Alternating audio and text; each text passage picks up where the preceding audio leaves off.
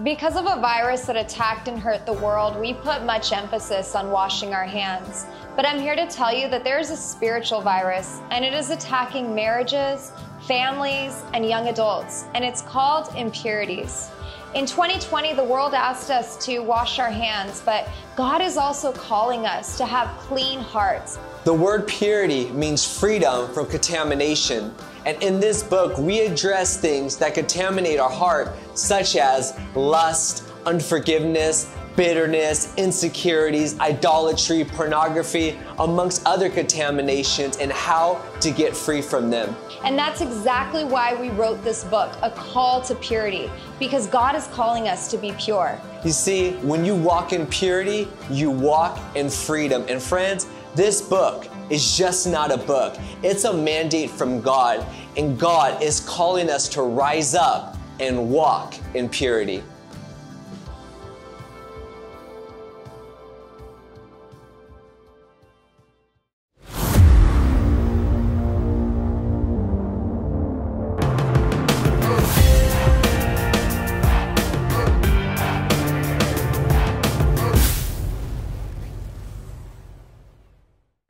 Hello, everyone, and thank you so much for tuning into the Let's Talk Purity podcast with Brittni and Richard De La Mora. We're so excited that you guys are here. As always, this podcast is brought to you by Edifi.app, so make sure you download the app to check out all of the incredible Christian podcasts. Please leave us a 5-star review if you're tuning in on Apple. Comment below if you're watching on YouTube. And you probably do want to head over to YouTube today, because today we are interviewing a powerful, anointed man of God, Sathiya, and he has an incredible story.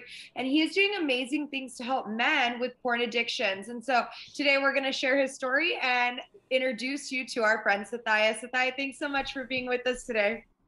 Thanks for having me, Brittni. Really appreciate it. And Richard as well. I just got to interview you guys on my podcast. It was lots of fun. So it's fun to do this now. I know. So now we're excited to interview you. So could you just, for those who don't know your story, could you share, like, with your history with porn, how you started watching porn, how you're exposed to it, and how you stopped watching? Yeah. So I'm technically a 4th generation pastor. So that means my dad, grandpa, and great grandpa were all pastors. And I say that to say that I grew up in a very Christian home. Mom and dad were the same people off the stage they were on the stage, like no funny business, just a good, safe home. They even forked out the money for us to go to a private Christian school. And it was in the computer lab of that Christian school where I first got exposed to pornography. So I was 11 years old. This was like 2001, guys. So this is before like broadband internet and smartphones and all that kind of stuff.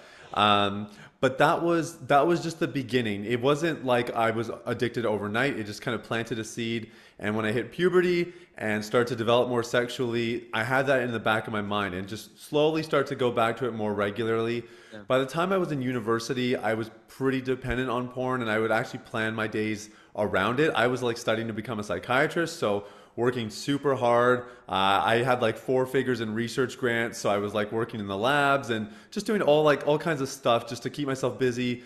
But at the end of the day, usually I would watch porn to relieve myself from all the stress and to reward myself for the hard work that I was doing. And those things together kind of developed this dependency on it, this addiction.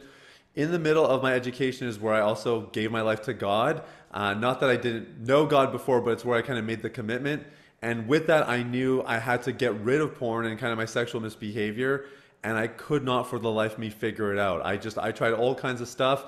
I installed internet filters and I confessed and I prayed more. And, I was doing all the things that I saw other people doing, and it was getting me no results. And I think that was when I realized, like, either I've been lied to or something is horribly wrong with me. But I was pretty convinced there was just more to the equation. And eventually I started to identify what some of those things were. And that's when I really started to make progress. So February 2016, that was when I had my last relapse, kind of the last time it was ever a problem. And I kind of just enjoyed that victory for a season of my life before I got married, and then felt kind of permission from the Lord to launch Deep Clean and help other guys as well. Yeah, so amazing. Good. Could you tell us, well, first off, okay, I wanted to know, like, when you were watching porn, was that also a way for you to like practice sexual purity? Because we get that a lot, like where men say like, well, I'm single and I'm trying to honor God with my body, so I just watch porn, versus going out and having sex. Yeah, I've heard that as well. I was not in that camp myself. I think I had a very deep conviction about it. But for me, I had just always told myself I could stop when I need to. Like, I'll stop when I have a serious career or when I get married or whatever. So, no, I don't think I really justified it from a moral standpoint. I knew there was something wrong about it, but I more just justified it. Oh, in this season, it should be okay, and I'll get rid of it when I really need to. That's beautiful. Sathiya, how did you know that when you were watching porn, like this is a big problem now? Like, did you ever have that moment where it's just like, okay, this has gone too far? Yeah, actually, I did. I Yeah. remember it quite fondly. So, the pinnacle of my struggle was I was still living at my parents' place. I was studying at university, and I was living because I was living with my parents. My younger brother was there as well, Uh-huh. and I lived in the basement. And we only had one. I guess I had my own personal laptop, but anyways, we had like a personal computer for the family, and that was also in the basement. So it was in this office, and it had a pull-out couch. And my brother was sleeping in the office in the summer because it was really hot in his bedroom, which was upstairs. And I just remember the one day, like the urges were super strong, and I was like, "Oh crap! I know my brother's in the room. I'm not gonna do it." Yeah, and I literally just paced back and forth, like, "Oh, I think I'm just gonna do. No, I'm not gonna do it." You know, like just going back and forth.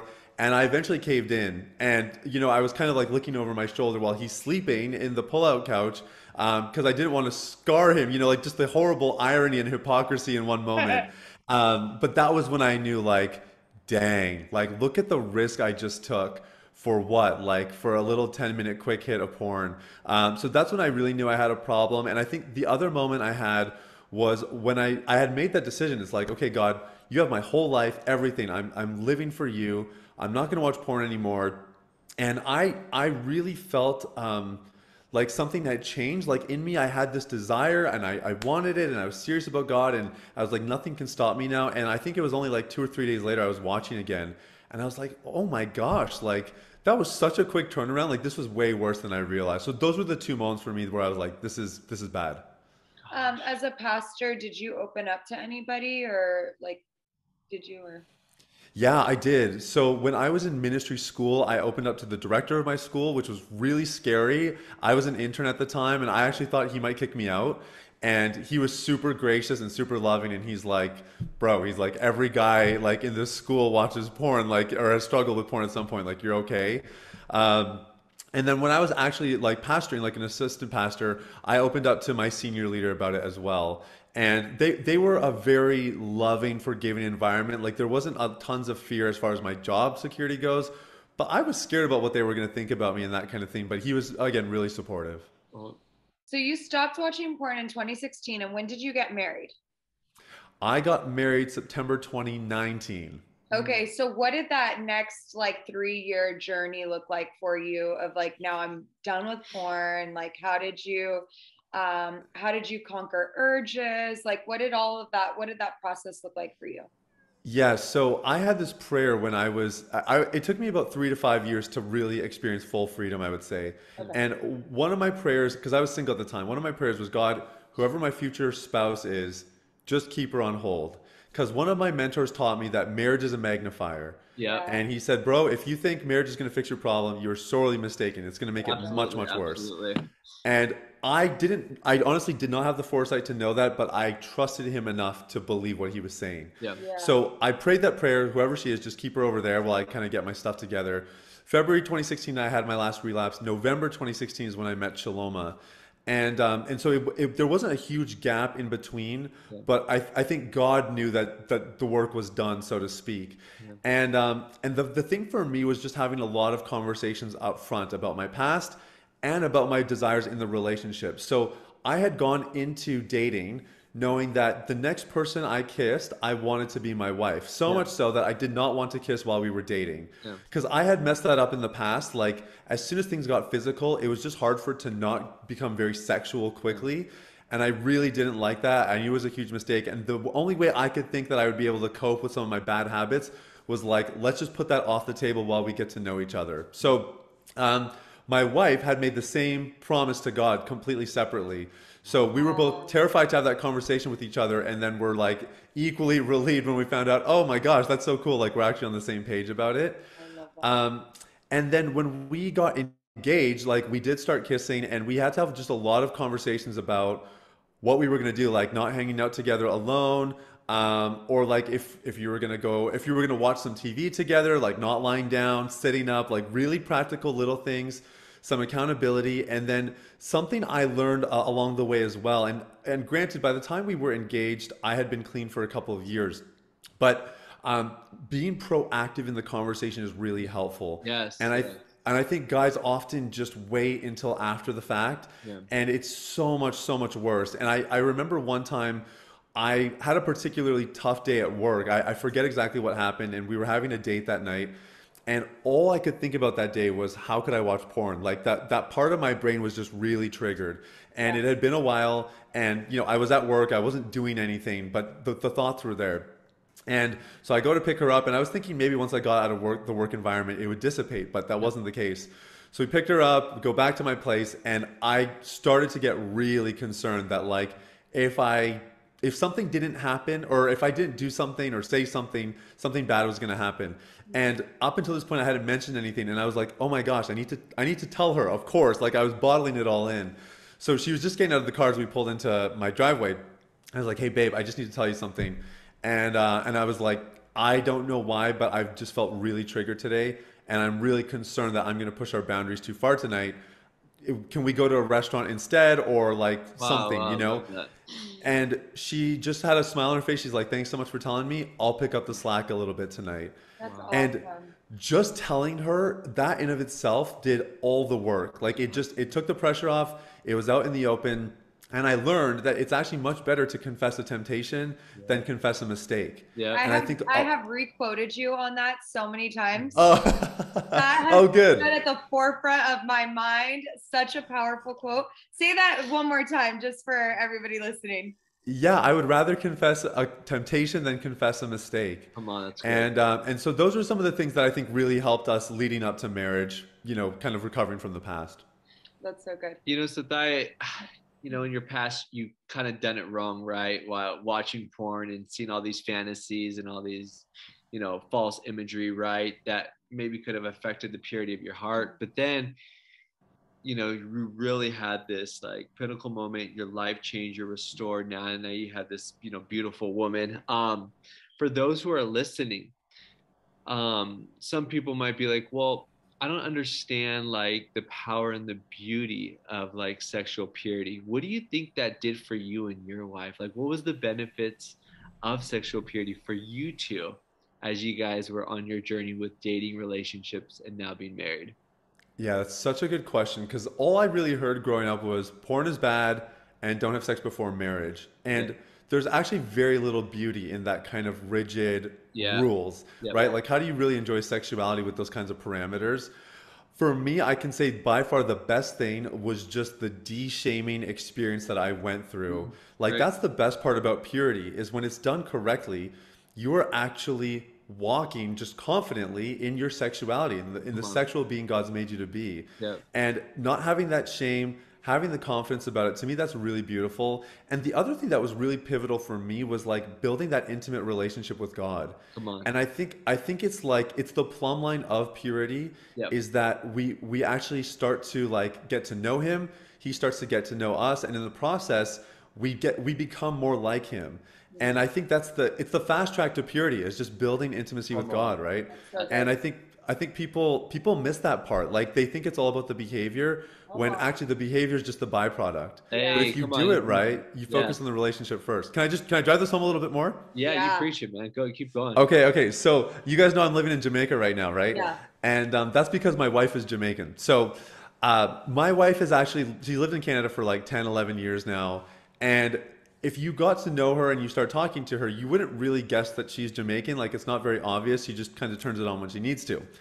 The only exception is when she's driving. So I don't know what it is about like road rage or bad drivers, but like her patois and her slang, and it all comes out, man. Her little inner Jamaican is what I like to call it. And I used to just chuckle at her, like, Shaloma, what are you doing? And then one day I was on the road and my inner Jamaican came out.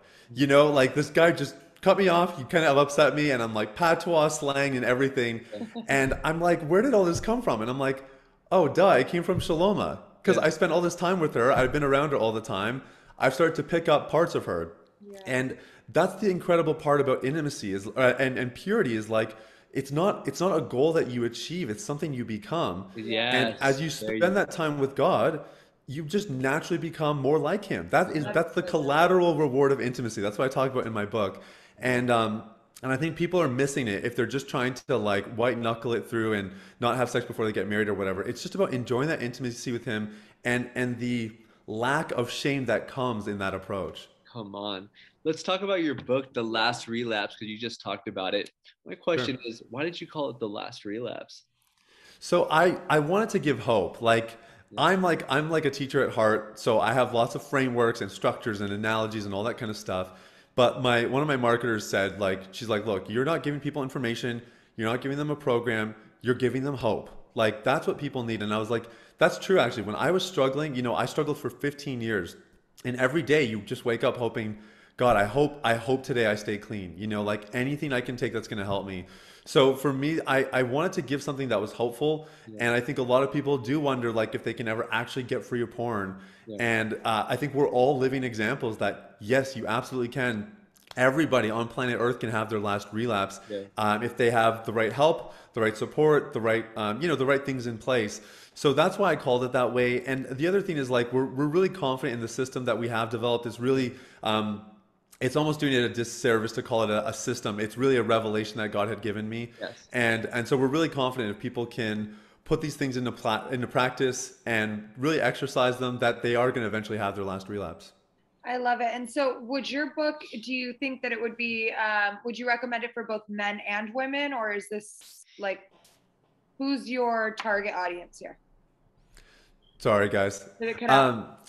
Yeah, it did cut out. Did you just ask if it was recommended for men or for women? Yes. Yeah. Perfect. Yeah, so it was definitely written for... Hold on, let me ask a question just in case it didn't record that, and then that way we have it. Absolutely. So for your book, is it targeted towards men, women? Like, who's your target audience? Yeah, so it was definitely written for men. That's who I work with primarily. But it's very principally based. There's a lot of Bible and research in it. So anybody can read it and benefit from it. But it does target men. Okay, and now I love your program, Deep Clean. I love seeing on Instagram just all the men that you're helping. I'm so inspired by that.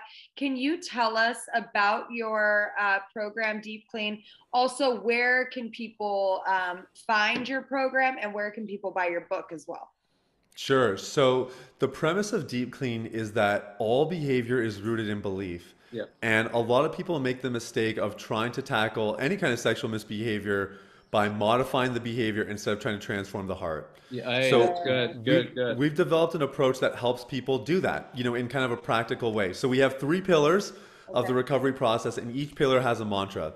Yeah. The first pillar is self-awareness, and the mantra there is if you're not aware, it cannot be repaired. I love that. So just plain and simple, if you don't actually understand what's going on within you, the triggers, maybe the traumas from the past, the things that are actually driving you to the misbehavior, you have no chance of healing it long term. Yeah. The second pillar is healing.